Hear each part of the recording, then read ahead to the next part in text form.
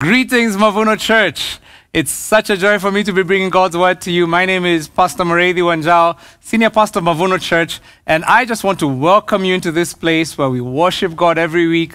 This is Mavuno. I'm so glad you're part of this family. I want to pray for us as we give our tithes and our offerings, and just to say thank you so much for your generosity, for your faithfulness week by week in supporting the work of the Lord at Mavuno. Allow me to just pray. Father, thank you so much for your graciousness to us. Thank you for your love to us as your people. Thank you that you enable us, you bless us so that we can be generous to your work.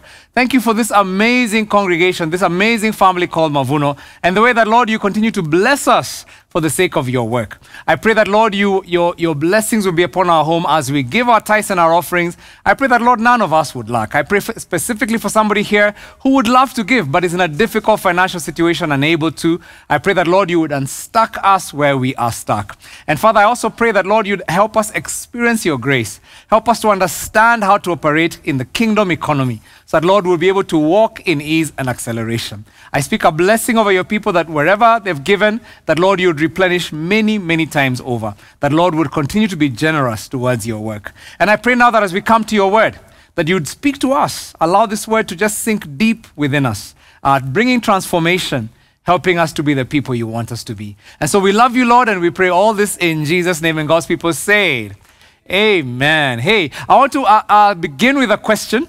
Allow me to start with a question. What is the most irrelevant subject you had to study in school, and why?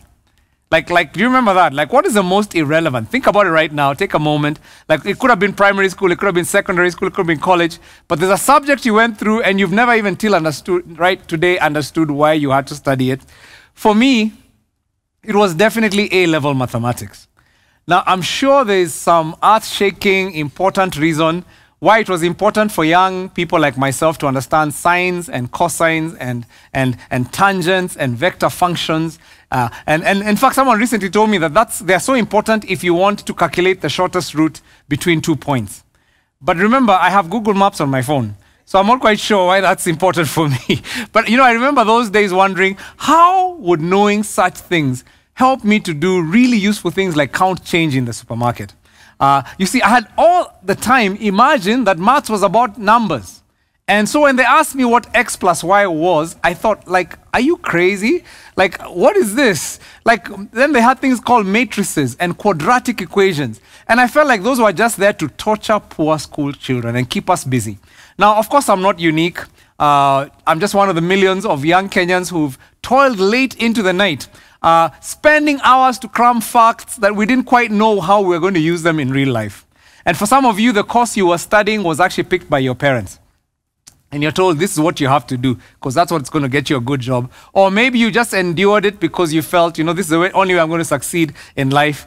But despite all that, you still consider relevance of what you're doing that would make it useful for you later in life. Now, even though it's easy for us to kind of laugh about the irrelevant subjects, seemingly irrelevant subjects that we studied in school, I sometimes wonder whether Christianity has become an irrelevant subject to many in our society. More and more people are getting repelled by Christianity, are drifting away from the church, deconstructing their faith because of what they see as the irrelevance of those who call themselves Christians.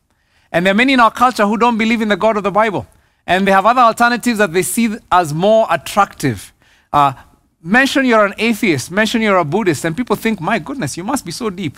You must be smart, you're a thinking person. Mention you're a Christian, and some people's eyes just glaze over. And they think they immediately figure you out as somebody who's gone soft in the head, somebody who's kind of put their brain on hold somewhere. And the interesting thing is that there's so many things that are broken in our society that we know that only the Bible has answers for. I mean, corruption, immorality, injustice, tribalism, racism, just to mention a few. Our world is becoming more and more polarized and hateful. And even countries that have prided themselves as being open and free are becoming more and more polarized every year. People are struggling with economic turmoil and high cost of living, not just here, but around the world. I mean, traditional nations that were stable, like Japan and Finland and UK and Ireland, are declaring recessions, have declared recessions this year. But here's the thing. Do you realize that the world has no idea that the church is the place to seek answers, that the Bible is the place to seek answers? At best, the world ignores the church as harmless. and often even sees us as dangerously deluded people who are a danger to their society. And that's what I want us to talk about today. Please stand with me to Acts chapter 17, because there's an amazing story there. Acts 17, verse 16 to 34. And as you do so, I want to give you a bit of background about this story that takes place in a city called Athens. Athens is the capital city of Greece. And by Paul's time, it was the cultural capital of the world. Every educated Roman spoke the Greek language. And most of the New Testament was actually originally written in Greek, which shows you just how influential these Greeks were. Athens was a center of art, architecture, beauty, education, philosophy, and sports, and many intellectuals and artists, refined people, they lived in Athens. Athens is the place that defined the global culture in many ways. And Paul, the person we're studying this month, he landed in Athens after being kicked out of the previous 2 towns he had visited. See, Paul made quite a few people unhappy with the popularity of his message about Jesus. And so he had to flee from his life. And he landed in the great city of Athens alone, because he had left all his companions in the last place he was. And so he spent some time there waiting for his buddies, Silas and Timothy, to catch up. And that's where verse 16 of chapter 17 begins. And it says this, it says, while Paul was waiting for them in Athens, he was greatly distressed to see that the city was full of idols. So he reasoned in the synagogue with both Jews and God-fearing Greeks, as well as those in the marketplace, day by day with those who happened to be there. You see, while Paul was waiting, he decided to do some sightseeing. And he noticed the many idols that the people of Athens were worshipping. It said that there were more idols than people in Athens. And Athens was just this place that was just full of statues of gods everywhere. And Paul was greatly distressed. So distressed to see how ignorant these people were living, worshipping false gods. And so he began to look for opportunities to introduce people to the love of Jesus and his power to change their lives. And the first thing he did, he went to the synagogue where people who are Jews and God-fearing Greeks, they would meet every week to discuss and to learn about faith. Now, these were people who Paul had a similar cultural background. And so the Bible tells us whenever he went into a city, he would always speak first to the Jewish audiences, the people in the synagogues. And his approach was to show them from their own scriptures that Jesus was the Messiah. He went where it was the easiest, the low-hanging fruit, and he always began there. And he always taught from the scripture. That's why, for example, Acts 17, verse 2, earlier in the chapter, it tells us, as his custom was, Paul went into the synagogue, and on 3 Sabbath days he reasoned with them from the scriptures, explaining and proving that the Christ had to suffer and arise from the dead. But in addition to speaking in the synagogue, Paul also would go out into the marketplace. And the marketplace in Athens was like the center of culture. So don't think of it as just a place to shop like Toy Market or City Market or some place where people go to just buy goods. This was more like an entertainment hub or a popular pub, a hangout joint where people went to meet people and to catch up with the latest gossip, to catch up with the latest news, what was happening, what are the latest ideas. And in verse 18, we continue to read, it says, a group of Epicurean and Stoic philosophers began to debate with them. Some of them asked, what is this babbler trying to say? Others remarked, he seems to be advocating foreign gods. And they said this because Paul was preaching the good news about Jesus and the resurrection. Now, you need to understand there are 2 main groups of intellectuals in Athens. The Epicureans were materialists. Materialists meaning that they believed that enjoying this life was all there was to it. That it all that mattered, and after that, it was just dying. So around Athens, the Epicureans had a big impact. You'd find sensuous nude statues all over the place. There were temple prostitutes who would sleep with people it was supposed to be a way of worship. For the Epicureans, life was to be eaten with a big spoon. And if they lived today, their motto would have been YOLO, you only live once. And these guys were like party animals. I don't know if you know any Epicureans in your life today. Some of you are recognizing your friends as I speak. And now, on the other hand, were the Stoics. The Stoics were pantheists. What does that mean? They believed that God is in all of nature. Everything is God and God is everything. I know you might have heard people talk like that. And all truth is God's truth and all routes lead to God. That's what these Stoics believed. They believed the most important thing was to become a good person, and the way to do it was to become detached from your emotions. Like, don't get too excited about anything. Always be cool, calm, composed, like be detached. How many people know some Stoics? I know you might have met some Stoics, some of those intellectual Stoics around you. And verse 19 to 21 tells us that then they took him and brought him to a meeting of the Areopagus, where they said to him, may we know what this new teaching is that you are presenting? Verse 20, you're bringing some strange ideas to our ears, and we'd like to know what they mean. All the Athenians and foreigners who lived there spent their time doing nothing but talking about and listening to the latest ideas. You see, in this sense, the people of Athens were very much like the people of Kenya. I mean, they loved to debate and to follow and comment and discuss on the latest news. Like, Kenyans are always on the latest trending news. And it's like every day there's conversations, what's trending, and everybody's talking about it. So basically, day by day, Paul just went to where people were chatting. And those days it wasn't virtual, it was a real space. And he hung out with them and he listened to their conversations. And then he had a chance to share his own perspective. And he talked about, hey guys, have you heard about Jesus? There's this, I need to tell you about this amazing thing that's happening. It's a trending thing in Jerusalem. Do you know he came back to life after he was killed? And do you know he loves you and has a purpose for you? And the Epicureans, they had him talking about spiritual things and they immediately wrote him off.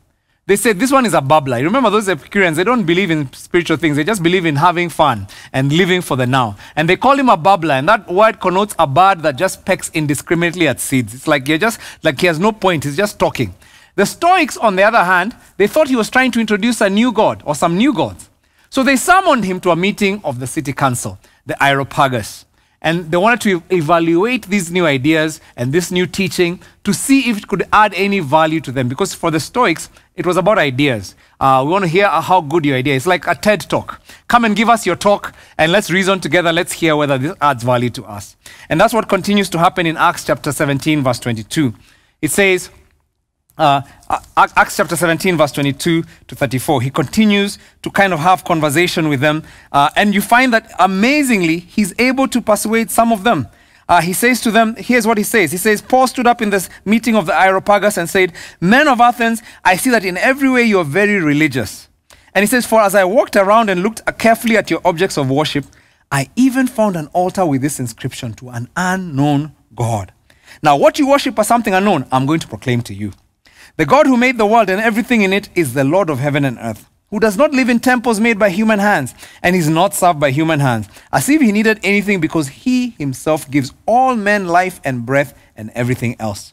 From one man, he made every nation on earth of men, that they should inhabit the whole earth, and he determined the time set for them and the exact places they should live. God did this so that men would seek him and perhaps reach out for him and find him. For though he is not far from each of us. For in him we live and move and have our being. As some of your own poets have said, we are his offspring. Therefore, since we are God's offspring, we should not think of the divine as being like gold or silver or stone, an image made in man's image, a design or skill. In the past, God overlooked such ignorance, but now he commands all people everywhere to repent. For he has set a day when he will judge the world with justice by the man he appointed. He has given proof of this to all men by raising him from the dead. When they heard about the resurrection of the dead, some of them sneered, but others said, we want to hear more. We want to hear you again on this subject. And at that, Paul left the council. A few men became followers of Paul and believed. Among them was Dionysius, a member of the Areopagus, and also a woman called Damaris, and a number of others. Now, I want you to notice several things about how Paul engaged with these Athenians. The first thing is, he started where they were. You know, interestingly, even though he was distressed by their idol worship, Paul did not criticize the Athenians or act like he was more spiritual than them. In fact, he began by affirming something that he saw that was positive in their culture. He said, I see in every way you're very religious. It's like, that is awesome. You see, Paul had taken time to walk around, to understand their culture, to listen to them. He could see their brokenness, but he could also see that there was something beautiful in their culture. They had a hunger for God. And that hunger is what caused them to be so religious. In other words, they were so religious that they had so many idols, they even reached a place where they said, just in case we haven't covered all the ones that are there, let's also put up one for the unknown God. It's like, my gosh, these guys are so religious. And he says, let me show you this unknown God. It's like, I love the fact that you guys want to cover all the bases. but there's an unknown God. Let me show you who he really is. And Paul, on that common ground, is able to introduce them to the God who made the world and everything in it. You know, just because God is the center of the world, then you must understand that there are traces of beauty in every culture that reflects his nature. Just because of human sinfulness, however, there are also idols in every culture that reflect its brokenness. The idols and brokenness of our culture are the easiest things to see. Whether it's materialism, when you walk into Kenya and you find the blind pursuit of wealth that causes people to take shortcuts with no regards for others. That's something broken in our culture. Or whether it's negative ethnicity, the belief that your people are superior to others. Or whether it's lust and promiscuity from the belief that my happiness is the most important thing that matters. Those are the broken things. And when you enter a culture, they're the easiest to see. However, it takes patient listening and observation to notice the beautiful things that are also there in every culture. Wherever you go, you need to understand that God has already gone there before you. What you need to do is start looking for the traces of what he's doing and join him in it. And that's what Paul does. He says, God is already here. He's already put a hunger for God in these people, and I can start by affirming them for it. He was starting with where the people were. So the first thing is he started where they are. The second thing to note is that he spoke their language. He spoke their language. And like in the synagogue, where Paul would quote from the scriptures, here Paul did not even quote the Bible once. Instead, he introduced Jesus by quoting their own celebrities. When he says, for in him we live and move and have our being, those were a famous phrase by Epimenides, who's one of the most famous philosophers of the time. And it's like he's quoting one of their guys that they'll be like, yeah, we know that guy. And then he quotes the words of a Stoic poet called Aratus. I mean, both these quotes were from poems about Greek gods. But Paul was not afraid to use their language and cultural forms so that his audience could connect with things they were already familiar with as he shared the good news about Jesus. You know, he was able to show that to the Epicureans that yes, indeed, there is a God.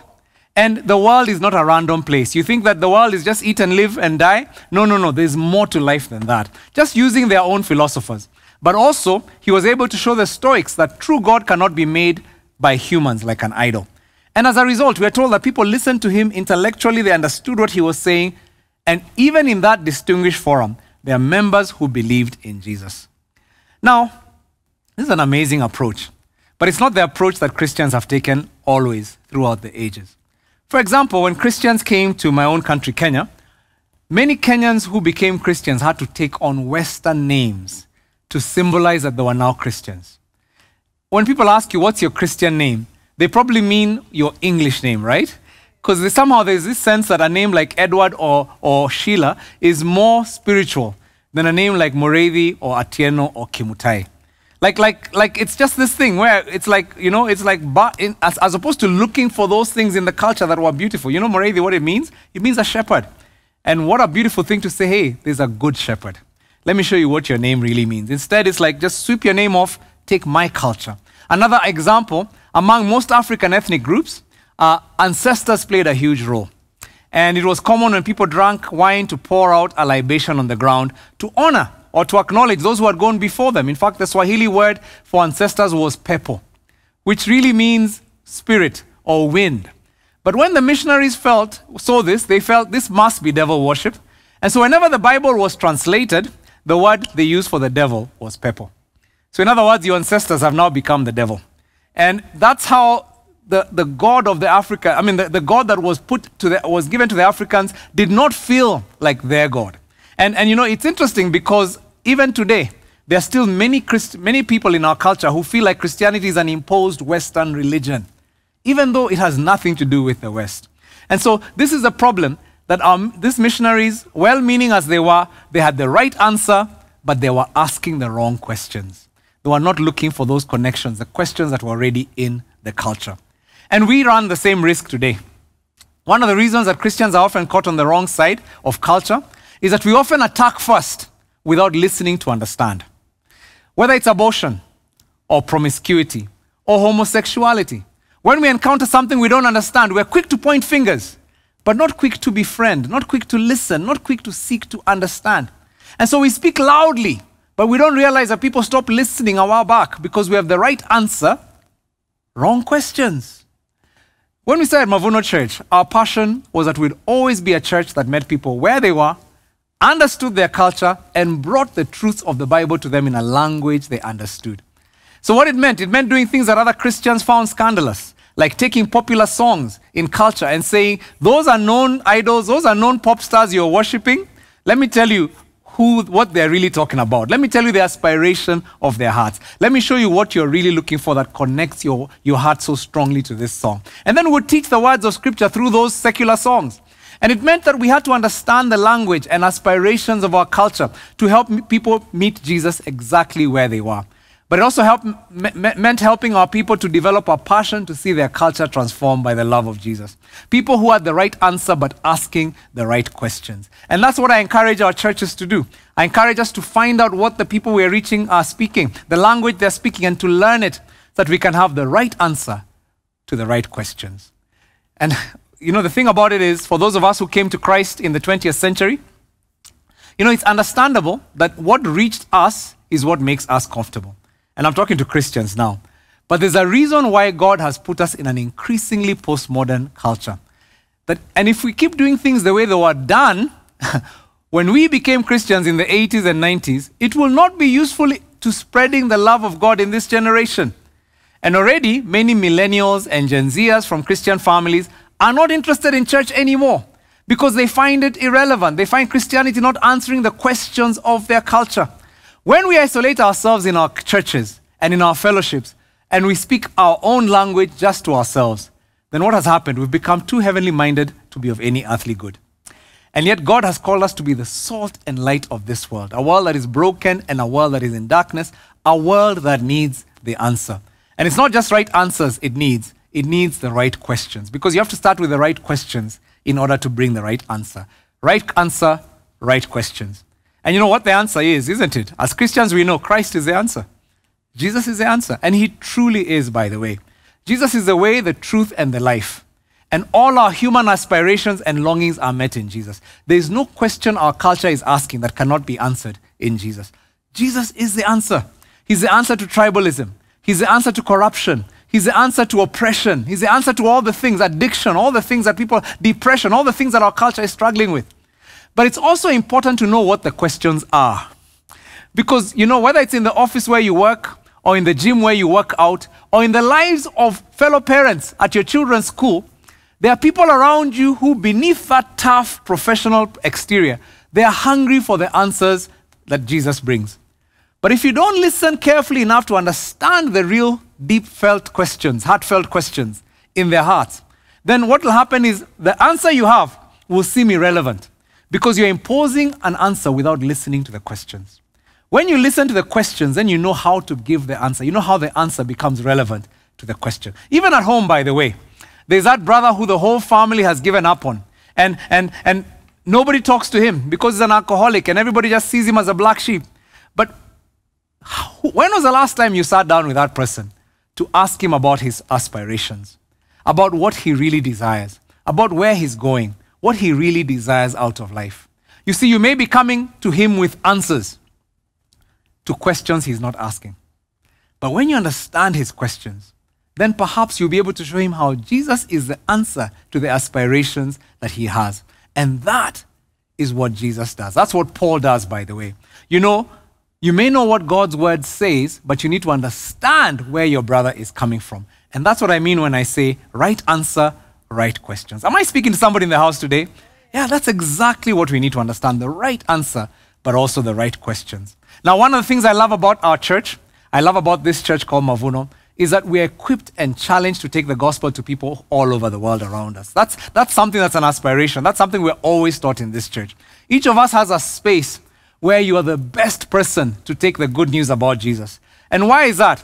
Because you have the questions, you understand the questions that certain people are asking that nobody else can understand like you.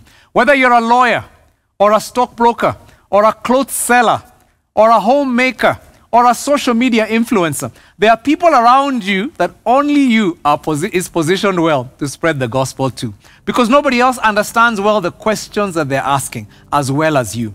But you must take time to understand and find out what the real questions are. There are so many great stories here of people who have asked the right questions and are getting the right answers. I think of Pastor Baji out in Mavuno, right, Rende, who started a dance group because that's what people in his generation are doing. They're dancing. The kids want entertainment. And in the middle of the entertainment, I mean, hundreds of young teenagers come to him when he's in the middle of his dance sessions, and he's able to share the gospel in ways that only they can understand because he understands the questions of his generation. And there are many other people in Mavuno who are doing exactly that. I think of Matrid, who started a movie in her movie business.